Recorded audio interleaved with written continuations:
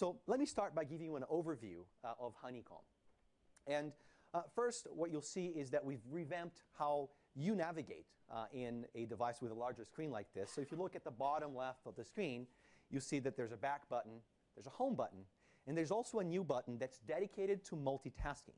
So when I tap that, you'll see visual previews for some of the applications that I was using recently, and the state that they're in, so it's actually really easy to switch back and forth. Over here on the bottom right, you'll see the notifications and systems status area, which I'll talk about in just a little bit. And the rest of the screen is dedicated entirely to applications. And the home screen is actually a really important part of our developer story. It's not just a warehouse full of apps. It's an application development platform in itself. And I'll talk a little bit about that. For example, widgets, as we call them, and by the way, the widget system is the same that's been hugely popular in Android phones, can now be backed by collections of data.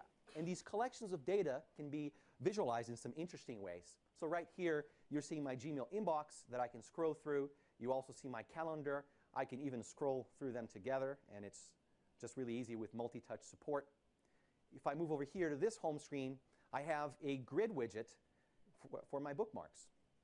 And if I scroll once again, I have what we call a stack widget that allows me to flick through different things, for example, Major League Baseball highlights, or my books over here, or some YouTube videos that are popular today.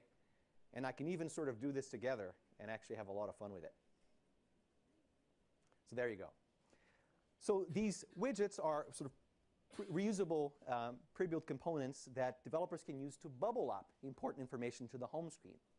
From a user's perspective, what really matters is, despite all of the clever computer science that we have to enable the smooth experience that you just saw, it's really just about quick and easy access to important information.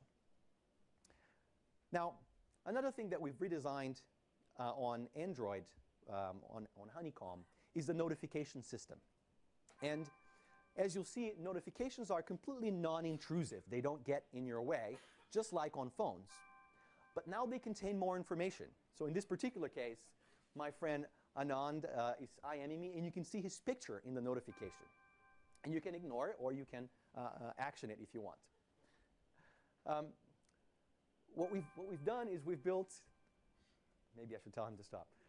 What we've done is we've built some templates that actually allow developers to create these richer, more advanced kind of notifications. And I'll show you a few of those.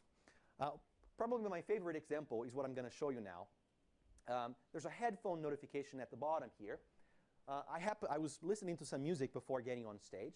And while the music app is active in the background, I get this notification that if I click on, will allow me to play, pause, or go to the next track, for example, like this. Yeah, international underground thunderbounds when I stomp the ground like a million elephants, a silverback orangutan, you can't stop. And I can just pause that.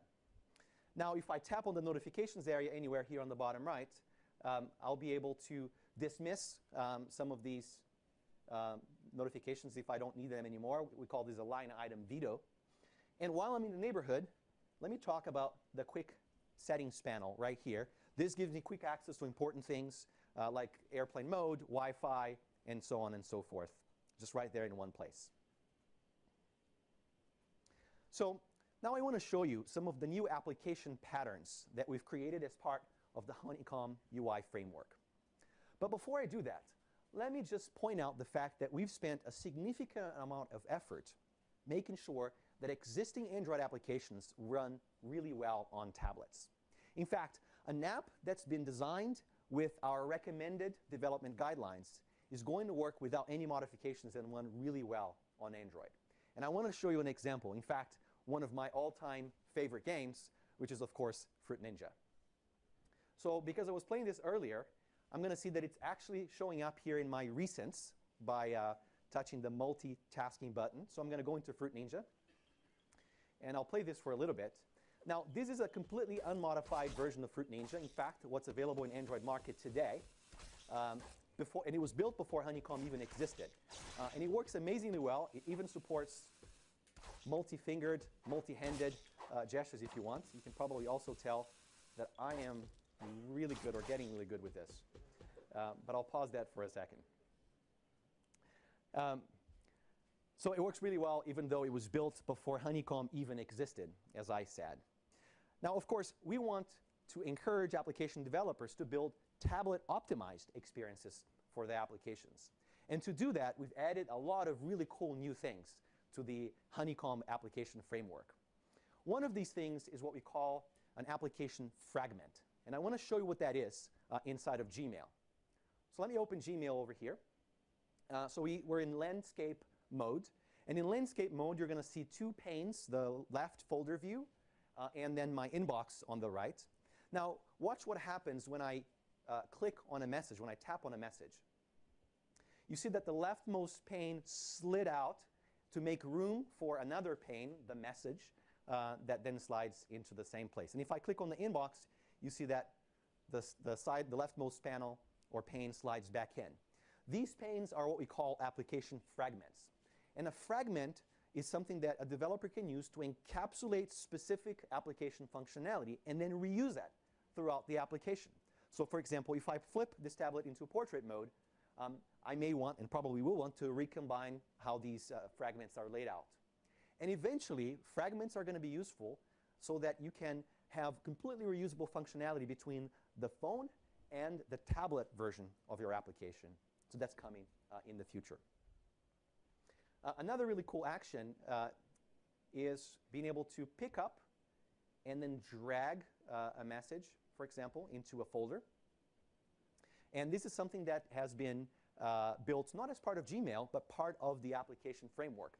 We have an incredibly full-featured dragging manager that allows you to create and manage sort of these dragging interactions. There's a lot more coming there. And then one last thing that I wanted to show is across the top here is the application bar. The application bar is another application pattern that can be packaged into a fragment. And in this case, it's showing global actions. So I have search, I have compose, and a few other things.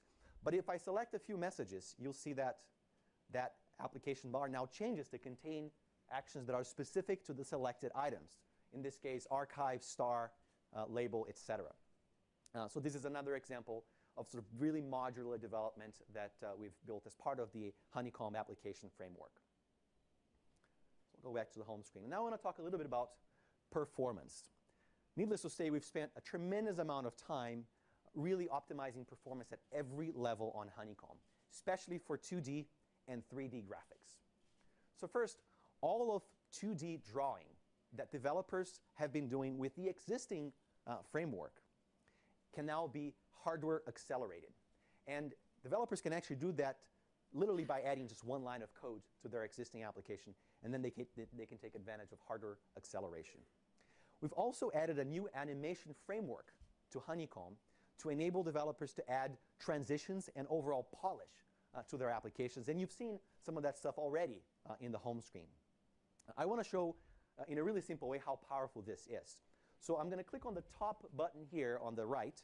That's going to take me into the home screen customization UI. And then I'm going to tap on the home button on the bottom left. And then I'll do that in rapid sequence. And you can see how amazingly powerful this new animation framework is. Just incredibly fluid and smooth. We're also introducing a brand new graphics engine called RenderScript. RenderScript is built for high-performance interactive 3D graphics. And it enables some amazing new things, some of which I believe you've already seen. Let me show you one of the best examples of this, which is YouTube. So I'm going to go to YouTube here. And what you see is this insanely beautiful 3D video wall that I can use to browse videos on YouTube. And you can see how fluid and awesome it is to play with. This is built using RenderScript. I'll go into our Books app. And in the Books app, you'll see a 3D carousel of the books that I've purchased, also built with RenderScript. And if I go into a book here, I've chosen Unbroken. Watch how incredibly smooth the turning, the page flipping animation is, even when you have pictures. It's just really beautiful. This is all built using RenderScript technology as well.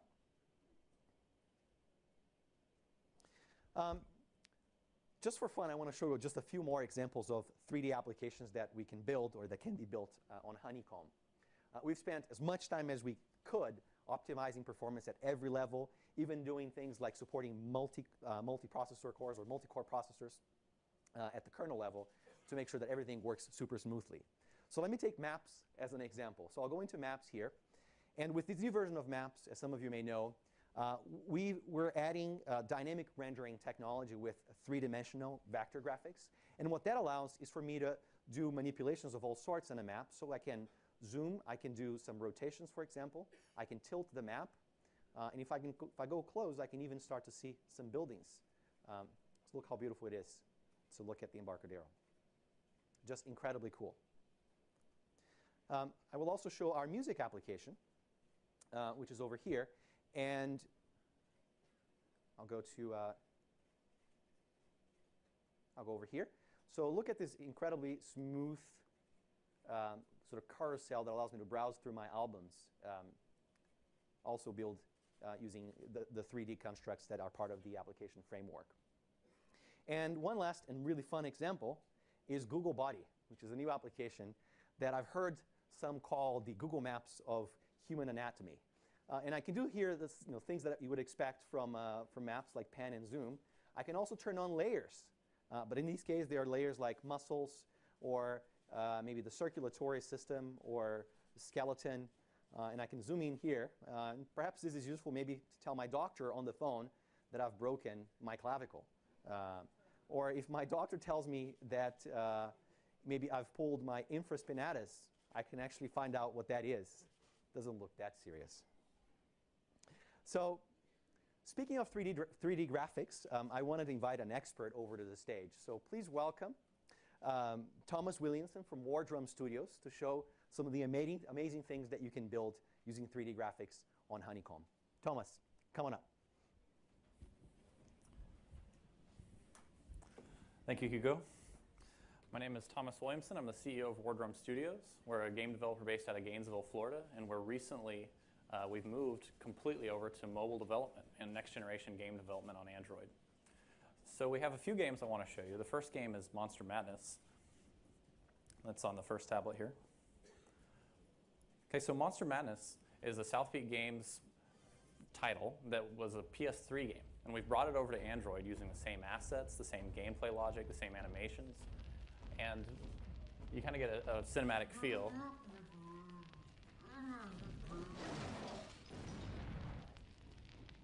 And so the game itself, it's a hack and slash shooter.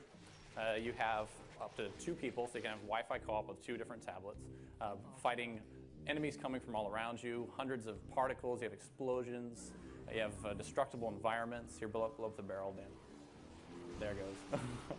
So you have a lot of performance in a high-definition context with Monster Madness. And the game is going to feature 5 huge environments, 4 difficulty levels, vehicular combat, the whole 9 yards. We're really trying to throw everything we can at the player, and the high performance of Android and what Honeycomb provides allows us to do that. So let's move on to the second tablet, and I can show you Great Battles Medieval. So Great Battles Medieval is a History Channel presents Great Battles, and it is a cooperative development between Wardrum Studios and Slytherin Software. And so this title is basically an educational strategy game with massive battles. And it's the first title that we've done that has 100% usage of 2 cores on tablet, or we're looking to support the phones as well. The game itself shows hundreds of units animating, moving, uniquely thinking, all in a massive battle, all on your phone, all on mobile. Here, let's try to get a...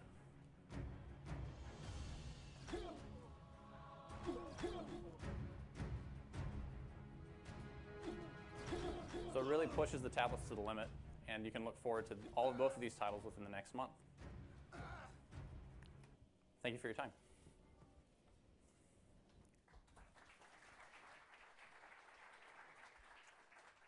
Thank you, Thomas. That was absolutely stunning.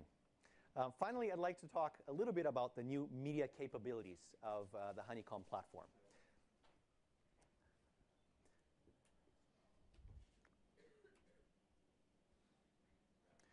Some live multitasking here.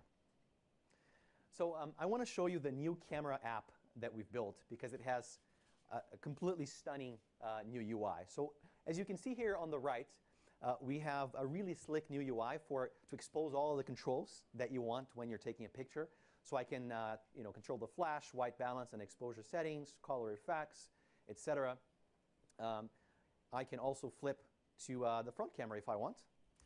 I'll go back to the main camera, and I'll just take a picture of you guys. That's a little shake over there.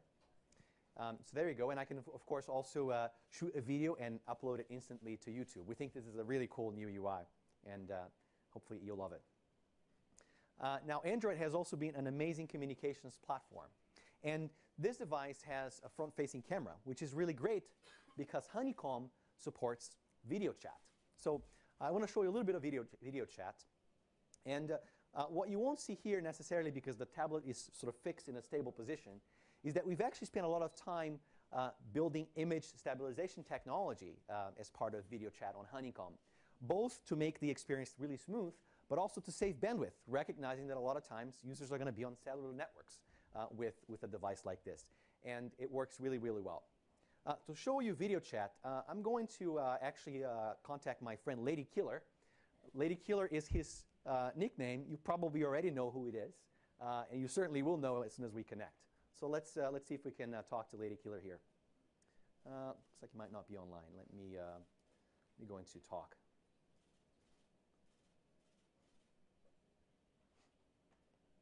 Maybe we'll try logging out. Oh, I'm not signed in. There we go. That would help.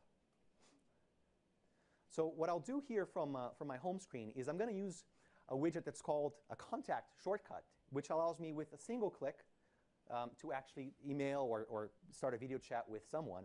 My friend Lady Killer isn't showing as online yet. So maybe we'll try that in a little bit. Or perhaps I'll just chat with my friend Anand here.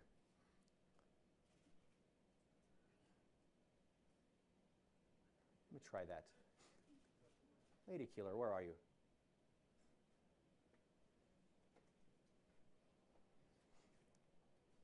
Still offline. Well, let's just talk to my friend Anand here on video chat.